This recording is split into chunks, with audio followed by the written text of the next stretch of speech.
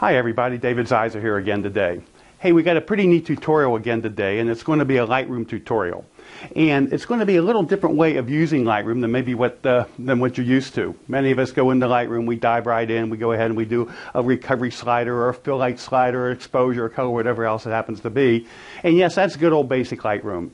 But Lightroom 2, with that adjustment brush and some of its other features, has given us a tremendous amount of added versatility for that piece of software. So what I want to talk with you today is kind of using Lightroom in reverse. Now, do y'all remember back in the day when we were using Photoshop? I guess I go back to Photoshop 5, finally learned how to use it by about Photoshop 7. But I remember back in the day when we would take a photograph of a bride holding maybe a bright red bouquet of red roses, and we would take that layer, the color layer, jump it to another layer, duplicating it to another layer, then we would desaturate it. Then we would add the layer mask, and then we would come in with the black paintbrush and kind of paint the red bouquet back into the photograph. I actually blogged one of these images just a couple weeks ago over at Digital Pro Talk. You can go check it out. But anyway, is there any way that we can do that within Lightroom? Well, I think so, and that's what I want to show you about, or want to share with you today. You know, Lightroom sort of builds in its own layer mask along the way, and I'm going to show you how we can use what's kind of sitting there already in Lightroom and kind of get the same result, maybe even a little more quickly than we get it in Photoshop. So this is part one of a two-part tutorial of Lightroom in reverse. So why don't we get right to it, and I'll show you what I'm talking about. All right, here's our first image we're going to work on today.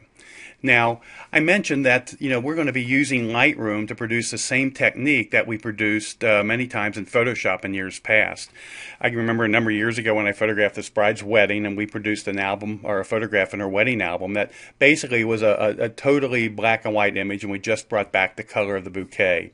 And, in Photoshop it's easy to do. You just duplicate the layer, change it to black and white, desaturate it, whatever, add the layer mask, and then punch through the layer mask with your black brush, and of course you can bring back the color again. That's a whole nother tutorial for another day. But let's go ahead and let's do this here in Lightroom.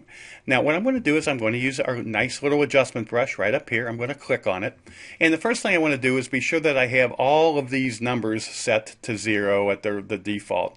You can easily do that. I mean, you can go ahead and slide them back and forth here, or you can just double click on the name and they will all hit 0. So I'm just going to move through here, be sure everything's set to 0. Another thing I want to do too is come down here and flow, and I want to take the flow and take it up to 100% and also the density up to 100%. Okay, now I'm going to come back to the print, and I've got my little brush right here. So again, just as in Photoshop, I'm going to right bracket to make that brush really, really large, because I really want to move through this image and get it desaturated just as quickly as possible. But what didn't I do? I know you all think that I just made a mistake, but I didn't. Just for the sake of demonstration, I wanted to show that since all these were 0, nothing was going to happen. What I needed to do was take my saturation slider and slide it all the way to the left. Well, the neat thing is here, well, I've already painted it, so it's already done that. But let's go ahead and let's just back out of that just a bit here. Okay, let's start over. We've got everything at 0. Now let's desaturate way over here to 100%. Or minus 100%. These are at flow 100%, densities at 100%. Everything else is at 0 except saturation. I still have my nice big fat brush here. So now let's just go ahead and just whoosh through the scene, just really, really desaturating the entire image right here. And I'm just double checking to be sure that I do get it to black and white. Okay, that's pretty good. That was fairly fast. But now, in Photoshop, we add the layer mask and we punch back through it. But what Lightroom's done, if you think about it, it's actually kind of added kind of a layer mask to the image already.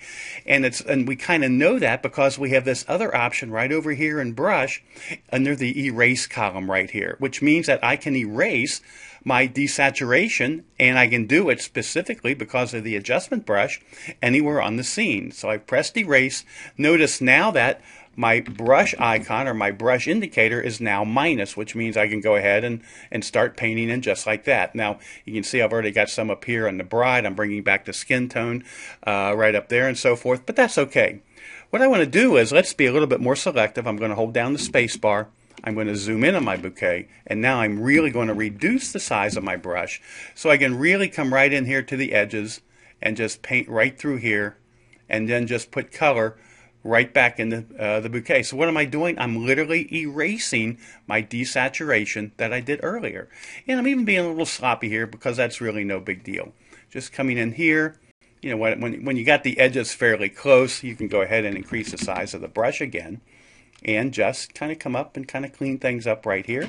I'm going to hold the space bar key down, come down here. I'm even going to be a little sloppy right here. Now the gown is white, so I don't have to worry about my overspray, if I'm going to call it that here. Okay, so just as I inspect the scene, I got everything looking pretty red, but I am a little sloppy here and there. Well, no problem. We were using the A brush. Let's go ahead back to the A brush. It's gigantic. And it's, again, going to desaturate at 100%, but now I'm going to make it quite small. And I'm just going to paint back in my overspray right here. And I got to be careful not to take out the color flowers, so you might have to just adjust the size of your brush ever so slightly. And even though I'm being a little, what I call heavy-handed retouching right here, you can see that even though maybe we're taking the desaturation into this colored area a little bit, it really doesn't show much. So let's come up here. Let's clean this up just a little bit. Let's come up here, and as long as we're pretty close to the edge, we're in pretty good shape here. You know, I guess I could use even the smaller brush, but again, I'm trying not to have this tutorial take half the day here, and just show you kind of the application of the technique. And I might just kind of come down here. It looks like we got a little bit right here from when I first did it very, very quickly. But, you know, when you look at the whole scene, the whole bouquet here, I think we've done pretty well. I think it's looking pretty good. Let's hold the spacebar key down, zoom back out. And there you have it. Let's go ahead and close our brush right here. And that's how you can do selective color within Lightroom. I think it's pretty cool. I think it's very, very quick, and it's just one more way that we really don't have to go over to Photoshop to do any heavy lifting, since we can do so much of the photographic, or let's say the retouching heavy lifting, or image manipulation heavy lifting right here in Lightroom. So there you have it, kind of a nice, easy way of really doing kind of this selective color thing that we've been doing in Photoshop for years. Now we can do it in Lightroom. So I thought I could go ahead and do a couple more images along the way and so forth, but you know what? You guys and girls got tons of your own images that you can go ahead and play with. So I would go ahead and give it a try.